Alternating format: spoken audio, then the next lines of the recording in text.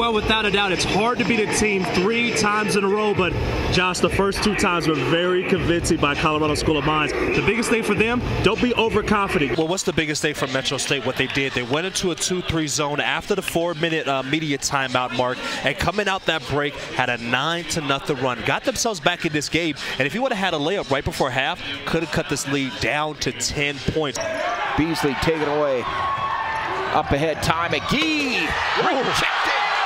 TJ Miles, what a play at the rim. Able to swat that shot away, able to high point that. Usually you see this in football, but you high point it in basketball and knock it away. What a block. This all night. 13 of 15. DJ Miles, offensive the call. And that's the way you take a charge right there. DJ Miles doesn't like the call, but it is the correct call. Avante Nelms, watch him right in the middle of the defense. He comes right into your screen right here. He's set, takes the charge. DJ Miles goes into him. Textbook play. And Wilson. Rasmus Bach doubled up. Count it. Chance for the three-point play.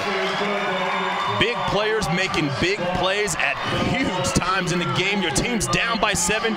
You give it to this young man right here, Rasmus Bach, able to lay it in and comes right into your living room. How you doing, Mr. Cameraman? Broadbeck trying to shake loose, step back, and that's going to be offensive. Yeah, he pushed off with the off arm. He doesn't like that call.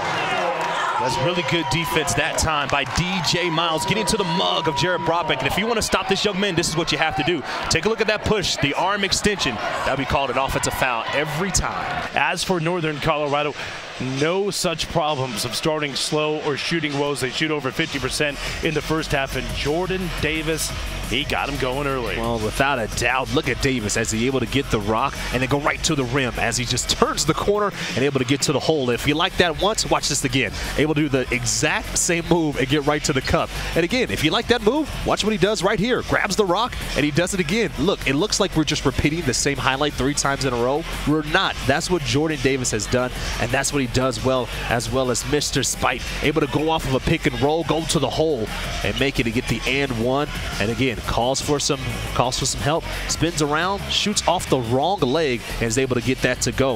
And then you kick the ball around on a skip pass, and then look, fadeaway shot, hand in the face, and able to get that shot to fall. And then the guy that we profiled as well, Sanders, able to do some damage right there in the paint, spin across, go right with the underhand layup and get that to go, and then gets the stolen inbound pass, kicks it up front, and now you get a layup as well. So that's exactly what the Bears are doing. When they're at their best, they're able to get buckets like this, be patient, get a foul, and an and one opportunity. And that's the reason why they have the 7-point advantage they do at halftime. Coach, I'll leave you with this. You see guys right now cutting down the nets. What does that mean to you? When you see that, what hits your heart? It'll be a treasured little piece of nylon for the rest of their lives. And it'll mean more than a little piece of nylon to them. They'll remember for a long time. Test. Radabach, corner 3. And there's Morgan again, but he stepped on the baseline. Yeah, right foot stepped on that painted line. He's out of bounds, but it does show what UNC is able to do. They're able to get whatever shot that they want, and they currently have a 10-point lead, but NAU not going away.